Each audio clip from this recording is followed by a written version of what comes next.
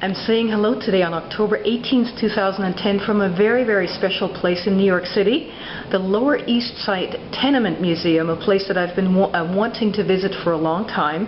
And right here in front of me is Daryl Hamilton. Hi, Daryl. Hi. Nice to meet you. You've just guided us on a wonderful hour-long or even longer tour of one of the upstairs apartments. Please tell us a little bit about the Tenement Museum. What is it? How did it come into being? What's its goal? Sure. Well, this came into being in 1988. Our founder, Ruth Abram, in 1988 actually purchased this building for around $750,000 approximately, which was a steal back then. This is right on the cusp of gentrification of this neighborhood. And the reason why this is a dream of hers, to purchase at the time it was about 85% abandoned, not 100% abandoned. There were stores on the first floor and in the basement. But it was a dream of hers to purchase an abandoned tenement and to try to create a space to honor the many, many, many people who lived in this neighborhood. There are many books that have been written about just the numbers of people who would have lived here. There's a book that I find very interesting that was published last year. Vincent Cannato wrote a book about Ellis Island entitled American Passage, and he estimates that 40% of Americans can trace at least one ancestor back to Ellis Island. And virtually anyone who came through Ellis Island spent some time in this neighborhood because this is where you were brought to. Exactly. Very interesting, because the Lower East Side is sort of the original catchment basin for all the fresh immigrants, right? What a great way of putting it. Yeah. When did that all start, and who was coming here? Who were the ethnic groups that came here at what times? Great question. Well, I will put this in the context of certainly the Tenement Museum and the period of time that we cover. So that this building was built in 1863, and when this building was built, this was a very German neighborhood. It was known as Klein Deutschland, and it would have been very German roughly from the mid-1850s right up until 1890. And then from 1890 until the mid-1920s, this was the Eastern European Jewish Lower East Side.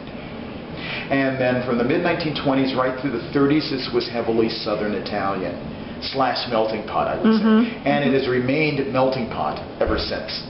Very interesting. Now, I went on the tour of the Moore family apartment. Is that right? That's correct. Can you just briefly summarize what we saw on that tour, from the empty apartments to the Moore family's apartment and the backyard? Okay, yes. So on this tour, well, we started with the backyard, because the backyard is really essential in terms of sort of setting the table to give people a sense of the kinds of conditions people were living under. So we were in the backyard. There's an outhouse in the backyard that's been back there for about 5.5 months. It's not a working outhouse, but people living here, when the Moores would have been living here in the middle of the 19th century, would have been living with outdoor toilets and water being outside. So we talked a great deal about that and about the unsanitary conditions. But again, these conditions would not have been viewed as being sanitary or unsanitary then. They're just normal. The conditions. Exactly. They're normal. Yeah. We don't know what we don't know. And so from that point, from leaving the backyard, we headed inside the building to the 4th floor of the building. Everyone got to see what an unrestored tenement apartment looks like, because we leave at least one apartment unrestored on each floor where we do tours, because it's so important, I think, for people to see the before and not just the after. Because people get a better sense of what restoration really means. Right. So we spent a little bit of time there. Actually spent some time in an unrestored apartment with the music room, so that everyone would get a chance to hear the type of music that would have been very popular with Irish immigrants living in New York City in the middle of the 19th century. And from there we went on to the Moore family apartment, where we talked a great deal about the kinds of struggles this family would have had, because they're living here when this is not an Irish neighborhood, when it's a very German neighborhood, and some of the struggles connected to that, some of the struggles with just being an Irish immigrant, and a lot of what that really implied, and given the fact that the Irish were very much looked down upon and were considered the lowest of the low, and really the way in which this family, despite all of the struggles, the way they continue to fight on, the fact that they're even living in a tenement is a huge, huge, huge thing, because most Irish would not have been living in tenements. So we got a chance to talk a lot about that, what this family went through, the loss of children because of unsanitary living conditions, the mother dying, many things. Talking about that, what impressed me the most was we saw these 4 outdoor latrines basically, and how many people living in the building and sharing them? Well, we would have had probably close to 100 to 125, 100 to 125 people living in the building at the time. And there were only, as you mentioned, only 4 latrines. And there was also a German beer hall in the basement. Yeah. So we need to factor in the patrons of that German beer hall too. So that would probably bring the number up to close to 200 people using 4 to 6 latrines. And one of the other social problems of the times you were talking about was swill milk, and that's something I wasn't familiar with. And most people aren't familiar with. And it was a terrible public health problem because the fact that, and this is something that I brought up too over the course of the tour, you've got a very unique situation going on in New York City in the middle of the 19th century because you have 2 mass immigrations happening almost simultaneously, a German immigration and an Irish, and much of that new population is being represented by children and small children, babies, and of course they need milk. And the farms here are having a really tough time providing enough milk for all of these new people who are coming in. But you have some people who are some unsavory types who are farmers who are trying to cut corners to try to make as much money as they can make from milk, and they really don't care about the quality of the milk. So what they're doing, the reason why it's called swill milk, because this is tainted milk. What they're actually doing is they're feeding their cows some very bad stuff, hops from the distillery waste, all kinds of things. It's making cows sick. They're producing a milk that is terrible milk. And once it's transported here, because of no refrigeration, it's in horrible condition. It's really in bad shape. Pushcart peddlers are selling the milk. They're adding chalk to the milk. They're adding ammonia to the milk, all kinds of things. And obviously it results in terrible things happening to children who are ingesting this milk. Exactly, and obviously refuse being thrown into the backyard where women were doing laundry and children were playing. And unbelievable conditions that you can't even relate to today anymore. Oh no, I don't think any of us can. What are the reactions that people have when they come here to this museum?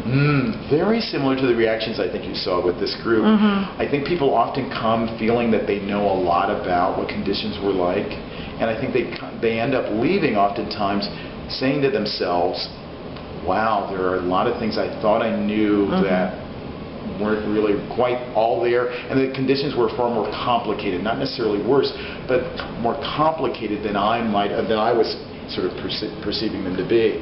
That that you've got lots of people living on top of each other and very, very unsanitary living conditions, and that produces a lot of behavior that people don't necessarily consider. I mean, I don't think that's really in their heads. And I don't think it's hard for us to wrap our minds around all the specific kinds of things that people would have done on a daily basis when you're living with very unsanitary conditions, but don't view them that way.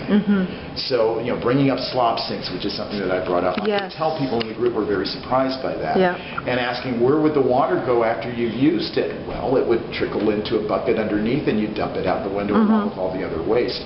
I could see reactions to that, like, wow, God. It's almost medieval when you think about it. It really is. So all those kinds of things, people react in a very interesting way, and people usually will tell me at the end of a tour that that this really came to life for them. It must be fascinating for school children that come in here from houses with 3 or 4 bathrooms and jacuzzi tubs. I mean, these are, everybody's forefathers that lived like this 150 years ago, and we have come so far, Oh, haven't we, though? Over, if you think about it, a relatively short period of time. Exactly. We really have. Exactly. Now, there's a lot more information that people, I would imagine, can get online about your museum. They can, at tenement.org. Tenement.org. Very, very easy website. Perfect. Yes. Daryl, you've done a phenomenal job. I really enjoyed the tour. Thank you so much, and I'll come back for more tours, because you do offer more than one, right? Yes, we offer every floor, with the exception of the top floor, is a separate tour. A separate tour. Yes. Oh, and your building, what I wanted you to mention, is another new building? Yes. So there's an old building that's on the corner here, on the corner of Orchard and Delancey, and we purchased the building recently. And what we're doing right now is we're gutting it, and we're doing all kinds of reconstruction of the building. And we're going to be doing restoration of that building too. great reason why we're so happy to have a second building is one of the frustrations we had about this building is that no one has lived in this building since 1935, so we've never been able to tell the stories of immigrants who came to this neighborhood after 1935. Now that we've purchased this building on the corner, we can do that. That's great. When is it going to be finished, roughly? Probably in about a year. About a year? In about a year. So definitely a reason to come back here. Oh, absolutely. Okay. Awesome. Thank you so much, Daryl. Thank you. Thank you so